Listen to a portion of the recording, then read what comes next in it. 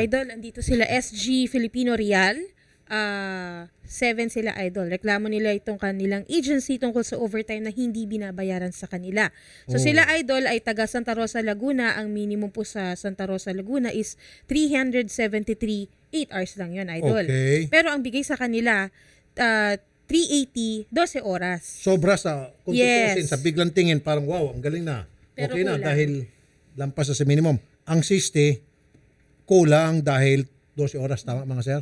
Dapat, Idol, 559.50. Kulang sila ng 186.50. Every day. Yes. Tapos, ang sasabihin, unahan ko na, hulaan ko. Manghula ko rito. Manghula ko. Bolang kristal, nasaan ka na? Ang sasabihin ngayon nitong agency, sapagkat maliit lang yung kontrata na nakukuha namin sa aming kliyente. Okay, sige. Tignan natin, Idol. Tignan natin, ha? Tapos, sinabi naman namin sa kanila na sila ay makakatanggap lamang na maliit na sweldo at pumayag naman sila. Yun ang pangalawang hula ko. Okay. Pangalawang hula yan, Idol. Miss Celia Ariola, OIC Tech, hindi, ito muna. Mr. Florencio Daggio, Operations Manager, magandang hapon po, ng Interstar Security Agency. Sir Florencio. Hello, sir. Sir, Good afternoon po. bakit po sir, kulang po yung pasweldo nyo, hindi ko kayo nagbabayad ng overtime? Yung kasi ipaniwala ko sa staff nyo kanina, sir, si Ma'am Rena, na I admit na yung aming kontrata ay hindi kataasan po, sir. Mababa, in short. Actually, sir, yes po, sir. Ito si Mr. Midelian, sir, kausap ko kahapon. Okay. Workout ko na nga talaga. Sabi ko, Mr. Midelian, dala ko na yung draft ng contract sa kliyente natin. Opo, dala ko na yung contract. So hopefully, kasi Biyernes na ngayon, sir, hopefully next week, ay pipirmahan na nung client natin. Everybody will be happy, lalong-lalong nasa iyo. Okay. Hindi ko alam, sir, na the following day, ngayon pala, ay pupunta na dyan with his group. So, yun nga, sir, na sana, sir, nahintay nila muna yung tawag dito, yung ginagawa ko. Kasi, sir, sa aaminin ko, sir, sa ngayon, sir, we also want to survive kasi hindi naman kami kalakihan na agency. May mga tinanggap namin yung medyo kalitan kasi pag hindi naman kami kumuha, hindi kami makakapag-survive. We cannot renew our renewal kasi we have to maintain at least 200 guards. May, yung ba, sir, kagaya ng mga maliliit lang na kwan, pag actually to January at saka February, may mga sinulatan kami na kliyente for contract rate adjustment kasi may bagong adjustment. Ang ibibigay sa amin, sir, na sagot is termination. Hello, sir? Sir, sandali, sir, magsalita naman itong yung mga SG. Sino gusto mong magsalita? Sige po, sir. Sir Tagyo, sa akin naman, dapat sana noong pa nyo ginawa yan, no? Noong November pa. Nung kami tinaasan ninyo na kumbaga yung tinaas nyo kapiranggot lang 70 pesos. Dapat sana yung sinasabi nyo yun noong pa nyo ginawa, hindi yung ngayon pa lang nyo gagawin. Yun lang po. Narinig nyo, sir, na-lecture ang katuloy ng di oras. Yes, sir. Inaamin ko, sir. Ito nga, sir. Kaya nga, sir, tinagaan ko, sir, na matagal kahit na medyo desperado na ako.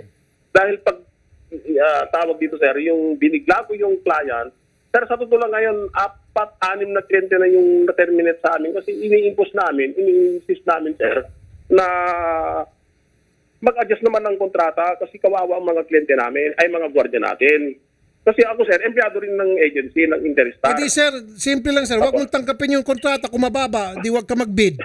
Yun nga, sir. Ito, sir, actually, sir, meron na kaming binigyan ng terminations for the failure to adjust our contract. Kasi kami yung nagiging Sir, wala namang magagawa yung kliyente kung ayaw nyo tangkapin yung mababa nilang kontrata, tinatanggap nyo, syempre, nagkakaroon ng pang-api dito sa inyong mga empleyado. Kung hindi nyo tinanggap, walang pang-api. Wala kang empleyado, walang maaping empleyado.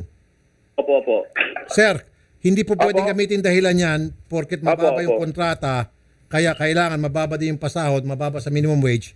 Hindi po obra yan sa dole. Yes, so, sir, opo.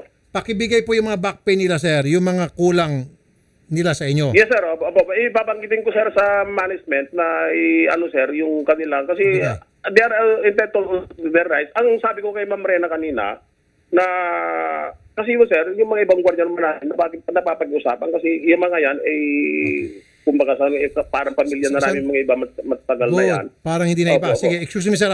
Miss Celia Ariola, OIC Technical Support and Services Division ng Dole Region 4A. Miss Celia, magandang hapon po, Ma'am Celia. Sir, magandang hapon po. Di ba tama sinabi ko, ma'am, hindi pwedeng gamitin yung mababang kontrata para hindi makasunod sa minimum wage? Tama po, sir.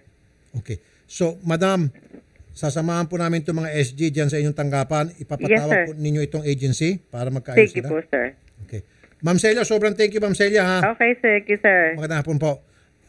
Sir Florencio, Apo, sir. doon na lang ho kayo magkaaregluan sa Dole. Doon ho kayo magkabayaran. Yes po, sir. Apo. Okay? Salamat Apo, po, Sir apo. Florencio. Okay po, sir. Apo. So, sir, doon ho sa Dole, sa tanggapan ni Miss Ariola, yung sa Dole Region 4A, magkwentahan kayo. Sige po, sir. Basta't ang nawawala po sa inyo everyday, 186.50. Everyday yan. Now, ilang araw ba kayo nagtatrabaho sa isang linggo? 7 days po, sir. Oh, 186.50 times 7? Times 7, sir. Oh. Tapos pagdating po ng holiday, sir, single pay lang po. Wala pong double Ito pay. mo lang, unahin natin. 130. 1,300 sa isang linggo. Linggo daw. Oh. Ito yung sisingilin kada linggo, idol. Hindi, gawin mo lang pala 186.50 times 30 na lang. Kasi 30 days sila eh. Yeah, opo, 186. Times 30. Oh, 5,595 kada buwan. Ilang buwan ka na? Halimbawa, ikaw, sir. 3 years po, sir. Sige, 5,000 times 12, 24, tapos 30, 36 times 36. 201,420. Sir, malaki-laki yung pera mo, sir. 201,000. Yan ang sisingilin natin. Sige, sir. Ipapakita niyo po yun sa Dole. Po, sir. Okay, sir? Yes, sir. Pwede na kayong mag-start ng Negosyo, sir. negosyo. Apo, sir. Pera nyo naman talaga ito eh. Apo. Kumbaga parang ibinaan ko nyo lang. Okay. Sige po, ganun gagawin natin. Mr. Ariola, Mr. Dagyo, Apo, sir. Apo. mag-ready-ready na po kayo ng inyong mga pera, okay? Yes, sir. Apo. Good. Thank you po, sir. Okay na yan, sir. Ayos na po Salamat yan. po, sir. Next week, marami na kayong pera. Okay? Sir, maraming salamat po, sir. Maraming salamat po, sir, sa inyo, sir. Thank you po, sir.